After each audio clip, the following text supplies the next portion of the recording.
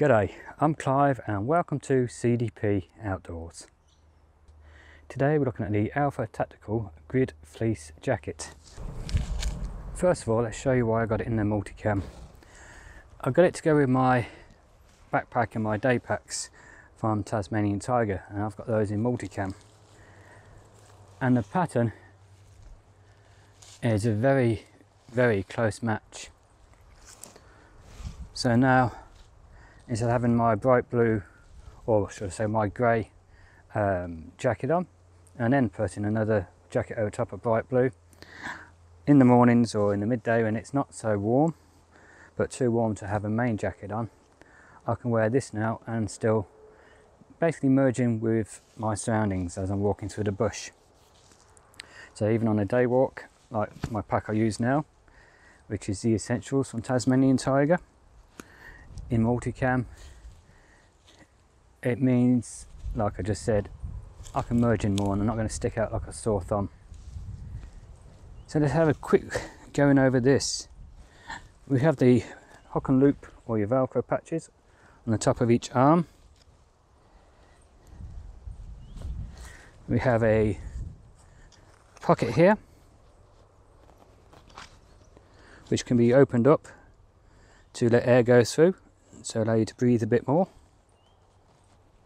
I've actually got this on a day where it's just a little bit too warm for it, so I can feel myself perspiring a bit, but it'll give it a test of how good it is at letting the perspiration out. And again, I've got another pocket the same on this side. We have a chest pocket on it,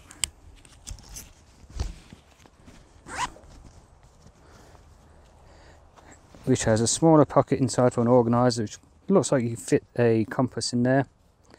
I put my Samsung Note 8 in a one of those cases, the big thick ones, the Otter ones, and that fits in that. So it is a tight squeeze, but it does fit in there. And on the inside you can see we've got a second lining, and that's just on the front. So it's going to make it a bit more wearable, a bit more comfortable.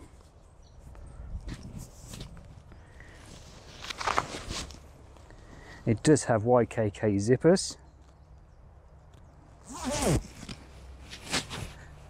So it's a two-way zipper on this. We've got the top, and if you've got anything on your belt, we've got another at the bottom, so you just lift it up, get to your belt or to your pocket a lot easier, and then just zip it straight back up, which is a good touch. Again, we've got a pocket here.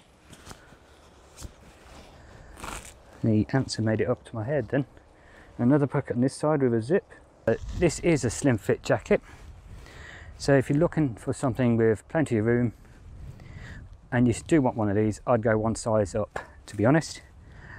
I'm not the biggest of guys, but I'm not the slimmest of guys. I have got a bit of a tummy on me, so it is fitted there, but I can still fit my hands in the two pockets, and I've still got my keys in there to the car. So perfect for a mid layer, I'd say. So have your base layer on, t-shirt, then this fits over the top, and a rain jacket over the top of this. And I don't think you'll need anything else here in Australia, even though at night it does get down below the 0 degrees centigrade. But once you get up, walking with your pack on, within a couple of minutes you're warming up. So I don't honestly think I'm going to need to carry my not my fleece, my down jacket I normally carry. Love the jacket, really comfortable. But now with this, and I also have the sword jacket to go over the top, which is a waterproof one in the same camo, which I'll be showing in a later video. But this is going to go really nice in my winter setup.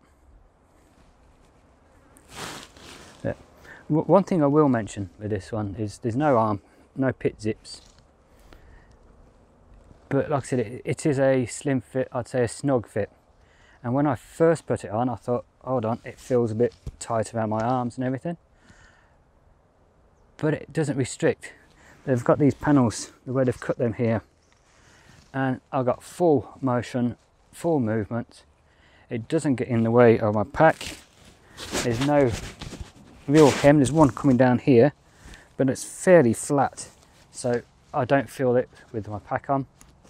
You got some jackets where you got the stitching coming across at angles, and they've got that really thick ball of stitching, I'll call it. It's like having a cord running down. And some of my jackets, my older jackets, because I'm slowly getting rid of them now and replacing them, have got that. So when I wear a day pack or a multi-day pack, the shoulder straps rub, so I do get sore. So I'm just watching the ants going mad around me, but at the moment they're staying away, thankfully. But going back to the jacket, with this one, because the stitching is fairly flat, no hassle. And going back to this pocket, I don't think I mentioned that you've actually got a piece here where if you've got your phone in here and you've got your cable coming up for your earphones or even a microphone like I'm wearing at the moment, I could have put it in there, had the cable come through and out. So if you're worrying about taking your phone with you and listening to music as you walk, you've got your pocket there for your phone or your iPod or iPad or whatever you call them nowadays, and somewhere for the cable to come through to protect it on the inside. Like I said, it's a grid, so it's not a normal flat fleece. You can just see the grids on it.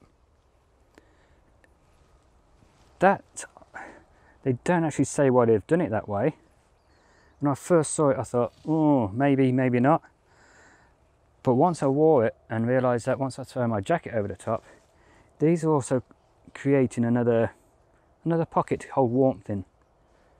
So we've got the fleece on the inside to hold pockets of warmth, and we've got the fleece on the outside, with the grids on it, should I say, on the inside, and the grid on the outside, which is also going to catch the warmth in your jacket. So if that's why they've done it, that's a very clever thing to do, because you've got two layers in of warmth being trapped, and then your main jacket over the top, so you're going to be, I believe, especially if you're walking around doing stuff, nice and warm. And like I said before, if I'm at camp, I've got my little stove going, my little Lixada one, if I remember it was called, with the wood burning stove going in there, which I use as a personal fire rather than making a big fire pit. And then when I'm finished with that and it gets too late and really cold, I'll just jump in the hammock, and I've got my under quilt and I've got my top quilt, and I'm nice and toasty.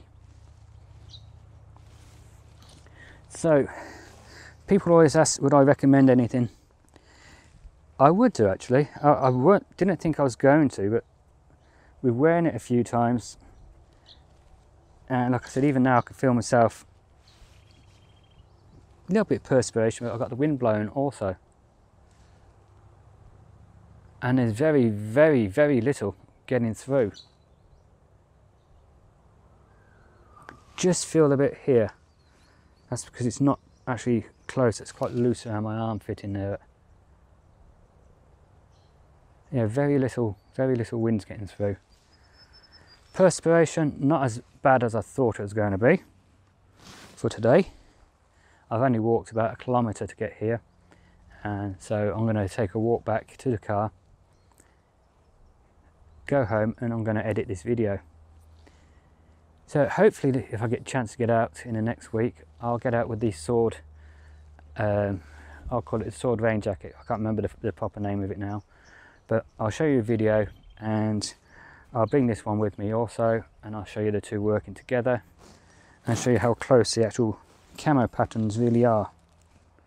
So I hope you've enjoyed the video, and if you have and it's the first time to my channel, please go down below and click on the subscribe button, click on the like button, and also click on that bell button next to it so you can be notified of all future videos. And if you are already a subscriber, again, I thank you very much.